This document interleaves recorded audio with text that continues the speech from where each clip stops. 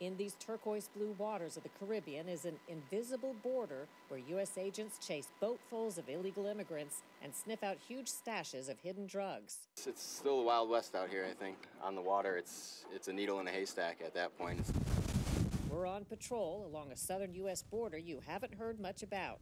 Fuel, avionics group. So if they make it through Puerto Rico, they're home free? Well, basically, yes. The remains of hundreds of illegal immigrants have been found in the Arizona desert. Greg Hess is a sort of death detective who tries to figure out who they were. I guess you can't just assume that's who they are. No, people travel with false identifications, or they may have an incentive to use someone else's name, even if it's their photo. 2 decades of an unusual effort to identify the unknowns. And there's an IRS program offering free professional help to file your tax returns. But guess who's trying to keep it secret? I mean, the main thing to know about this program, which goes back to 2002, is that very few people actually know about it. How millions of taxpayers are missing out.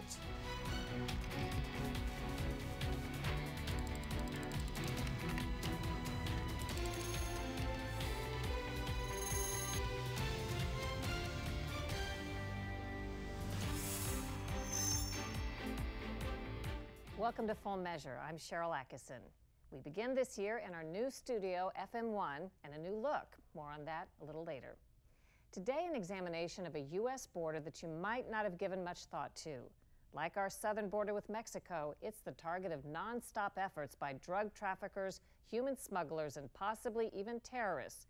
But this U.S. border is in the Caribbean, and the job of guarding it is arguably even more complicated.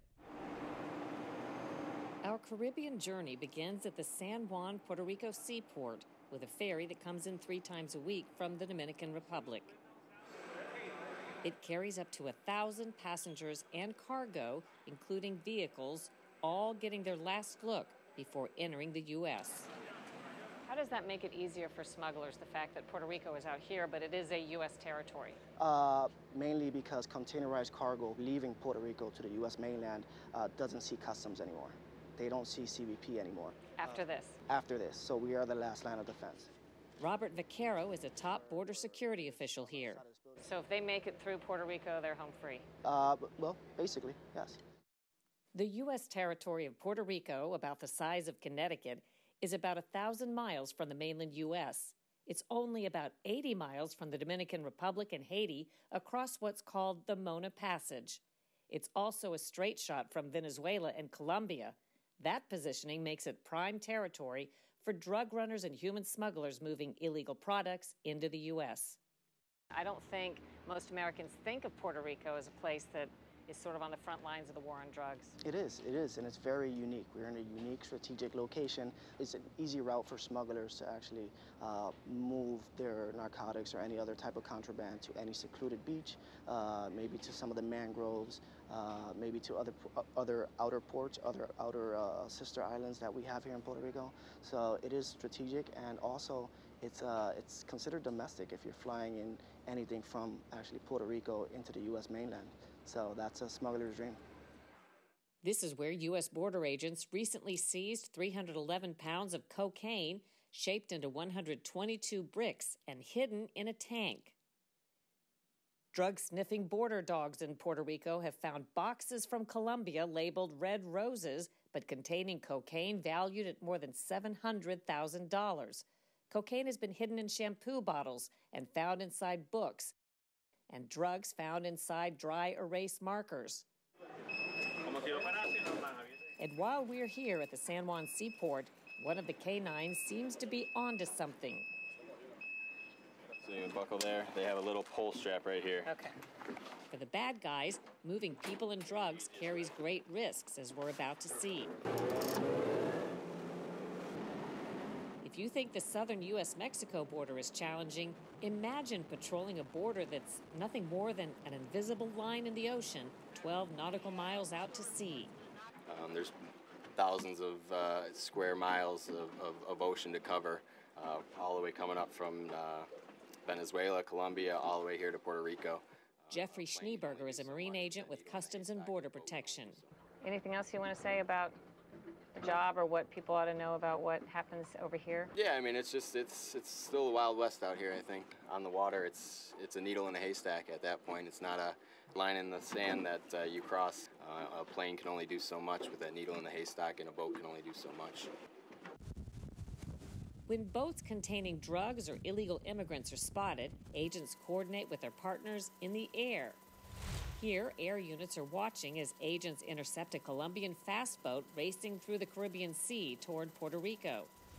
Here, they're onto a drug boat from Venezuela. This video shows border agents chasing down a boat carrying 3 smugglers and 220 pounds of cocaine. Plenty of fuel, avionics, crew patch, medical equipment. We're on a Customs and Border Protection Black Hawk helicopter. Agents show us a more than 1,000-foot-high antenna on the western side of Puerto Rico that smugglers use as a beacon. Then we fly out over the turquoise blue waters to Desecheo Island, a deserted national wildlife refuge. Christopher Columbus landed here on his second voyage to the New World. Today, smugglers charge immigrants $3,000 to $6,000 each for a boat ride to get dropped off on one of these treacherous remote islands, hoping to get picked up by U.S. patrols. Officials tell us a lot of illegal cash transfers happen here, too. In the past year, throughout Puerto Rico and the U.S. Virgin Islands, more than 1,400 illegal immigrants were picked up. About a third of them already had criminal histories. In September, a makeshift boat overloaded with 38 illegal immigrants from the Dominican Republic capsized. 3 of them drowned. A Black Hawk crew like the one we're with provided surveillance and cover when 2 men from the Dominican Republic were intercepted in a boat carrying more than 4,000 pounds of cocaine worth $47 million. A U.S. border air team spotted this boat carrying illegal immigrants and tracked it until it was intercepted by the Coast Guard. We wait until dark and head out on a different aircraft, a Dash 8 turboprop plane. Our assignment, to patrol the Mona Passage between the Dominican Republic and Puerto Rico. Due to the sensitive nature of their work, the crew doesn't want us to show their faces. Before long, we spot a suspected drug boat. There's a boat off the Dominican Republic. There's a vessel coming off the Dominican Republic. In November, a plane like ours spotted a boat full of 28 illegal immigrants. It could have capsized and had no real life-saving equipment on board. Boat agents rescued them and learned 5 of the immigrants had snuck in before. Tonight, our airplane crew that spotted the suspicious boat quickly becomes distracted by immediate concerns. There's a mechanical malfunction with our plane. Left autopilot yield and fail. So now I cannot engage the autopilot. We're getting all sorts of messages here. I'm not around anymore with this. No, I don't want to mess around with it anymore. We end up having to burn off fuel so we can land. So normally if you saw a boat like that and we weren't having a maintenance issue, what would we do? We would definitely go and see if we could get a visual on that. And tonight we just have to let it go. Mechanical malfunctions aren't all that uncommon, they tell us, making their job all the more difficult. Back at the San Juan seaport, it turns out the drug-sniffing dog was onto something big. And you can see the plastic thing. It's loaded. This one. It looks like a contraband packages. I'm going to put it in our test kit. See what we get. In the rear brake drums of the Ford van, Customs and Border Protection found 6 pounds of heroin valued at $162,000. Another big find at this lesser-known U.S. border hotspot. So Puerto Rico is a hot point. They don't have to go to customs anymore. So this is their last point. This is actually the last line of defense for anything coming into the U.S. A U.S. border that lies in the Caribbean Sea where there's no chance to build a fence. Officials report a spike in drug seizures in the Caribbean sector. They say when security tightens up on the Mexican border, things become more active there. Ahead on Full Measure, a grim mystery in the Arizona desert. Inside the forensic efforts to identify remains of hundreds of illegal immigrants, next. We are approaching the 20th anniversary of a spike in illegal immigrant remains found in the southern Arizona desert. Today we look at a special effort to identify them, also entering its 20th year. Dr. Greg Hess has led the effort for the past dozen or so years. He's a forensic pathologist and chief medical examiner for Pima County in Tucson, Arizona. Well, this is an example of skeletal remains that we'd find out in the environment that we've been talking about. And the only property that we found with the remains is, these pair of shoes, right? When did this come in? This came in this year, probably about 2 months ago. Is there a way to know if it's a man or a woman by looking at the bones? Yeah. So essentially the pelvis, this is one of the pelvic bones. So the shape of the pelvis will tell us about 99% of the time if it's a man or woman. This looks very much like a man. DNA will tell us 100% of the time once we get that result back if the person has a Y chromosome or not.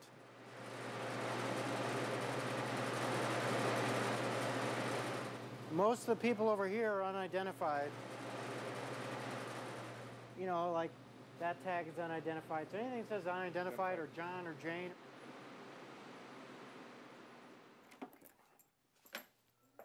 So anyway, we're in the room where we keep some of the property. So this is an example of the stuff that we would keep in these sleeves, right?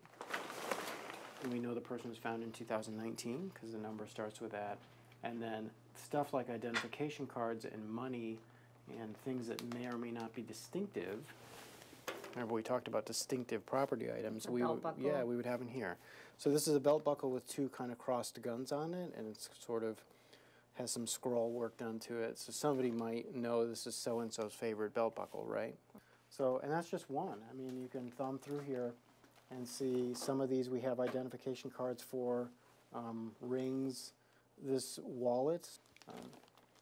Another one, here was a cell phone that we probably sent to the sheriff's department to see if they could retrieve information from it. Here's a little, kind of this weathered book, of some kind. Maybe it looks like a little Bible or something that was found with these remains. So in the 1990s, we would have a few every year where we would find remains in a desert area, and we believed it to be somebody that's from Mexico or Central America, and they died in the attempt to enter the United States without permission from the government to do so. And then in the year 2000, that really jumped up about fivefold from, again, about an average of 15 a year to 70 some a year. And then in 2002, it was 146. And then to just kind of summarize 2002 through the end of last year, 2018, we average about 150 a year. So we recovered 127 remains last year in 2018 and 90 so far year to date in 2019. There's a little more complication with figuring out sometimes who these people are than normal, because if you find a wallet and an ID on that person, I guess you can't just assume that's who they are. No, people travel with false identifications, or they may have an incentive to use someone else's name, even if it's their photo. A whole host of reasons why people may not use the correct ID or some type of identification. What are some typical causes of death that you find? Really, it's exposure. So we would lump being too hot, potentially being too cold, and dehydration, which could come in both of those cases into that category. Do you find people who have been murdered, shot? Yeah, we do. It's not very common. I think it's about 3% of the total number of remains that we've examined. We're close to 3,000 remains since the year 2000 of this group of people. So it's not common, but yes, sometimes people do get shot. Looking back when this spike started in 2000, what could you say has been learned through this effort? The way you document where people are located and where they're found has changed. GPS is very prevalent now. So if you look at some of our old location data of where remains are found, it would just be a milepost on a road. But we know that that wasn't exactly where those remains came from.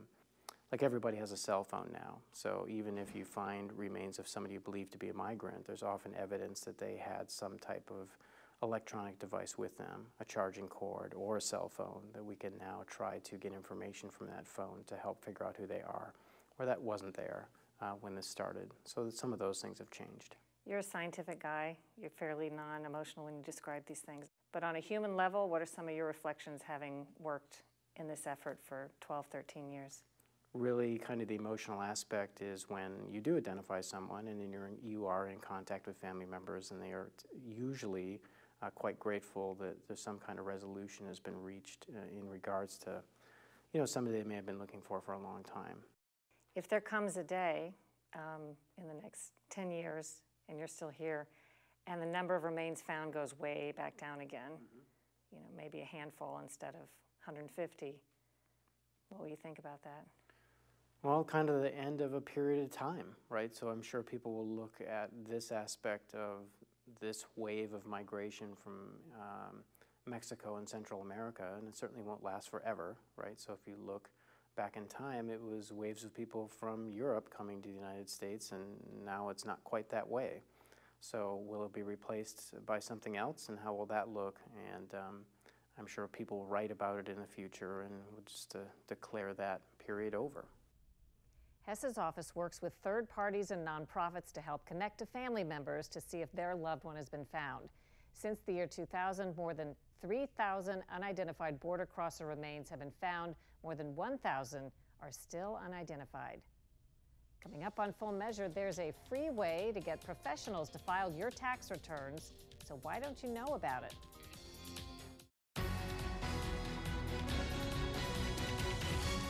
Earlier this year, the IRS announced new changes in a program that was supposed to provide free tax preparations to millions, a deal the IRS cut years ago with big tax firms. If they'd offer free help, the IRS agreed not to build its own software to do it. Turns out the free help has been too hard to find and often steered people to paid services. Paul Keel of ProPublica investigated. By way of background, has there been a lot of discussion over the years that the IRS ought to make it easier and provide a free way for people, especially of lower incomes, to file? Yeah, I mean, so this goes back to the 1990s. Everybody used to file on paper. And there was a big push to get people to file electronically because the IRS saved a lot of money. Those sorts of proposals have been something that Intuit has viewed as a threat and have tried to stop. What power do companies like Intuit have, or TurboTax have, to try to prevent something like this? What do they do? Well, they have an army of lobbyists. I think we counted this year. They have over 40 lobbyists on Capitol Hill. They spread their contributions around Congress. And also, I think they're able to make the arguments that people find persuasive, in part because the IRS is not a popular agency. So they're able to make arguments like, do you want the IRS, preparing your taxes and also auditing you? On its face, it sounds like a good thing that TurboTax and Intuit would come up with a program to let you file for free if you go to their website under certain conditions. But it sounds like you're saying that's sort of a end run around the notion of really making it easier and free for people. Right. Well, I mean, the main thing to know about this program, which goes back to 2002, is that very few people actually know about it. So last year, under 3 million people used this program, which is you have to find, it's sort of like a secret door on the IRS's website. It's called the Free File Program. And if you make it to that page and then you file a link back to TurboTax, then you'll absolutely have a free tax return filing. Both federal and state is what they're offering right now. But very few people find that secret door.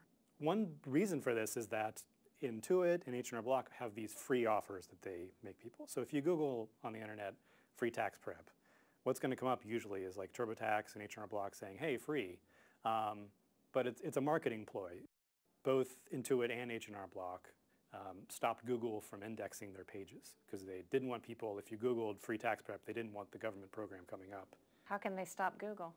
You can put language on, like, basically code on your website that says, Google, no, don't read this. Were you able to find out how many people do use the free program that's available through the IRS? So it's under 3 million people, which 100 million people are eligible, supposedly. But no more than 5 million have ever used it in the whole history of the program. But nevertheless, the IRS claims it's a successful program. Can you quantify how much that industry, the tax filing industry, spends on lobbyists, lobbying, and political contributions? I think we total is over $30 million that Intuit has used on spent on lobbying over the last decade or so. It's an enormous return on investment given the billions of dollars that they've made in profit. So it's it's a good investment. Can you tell whether one political party or another political party is sort of pushing? A lot of times it's one against the other. Well, they've spread around their money pretty well in Congress, and they've gotten bills introduced by members of both parties. One study found 5 of 12 companies that partnered with the IRS used coding that hid their free services from many online searches. Next on Full Measure, President Trump promised to donate his White House salary. We follow the money.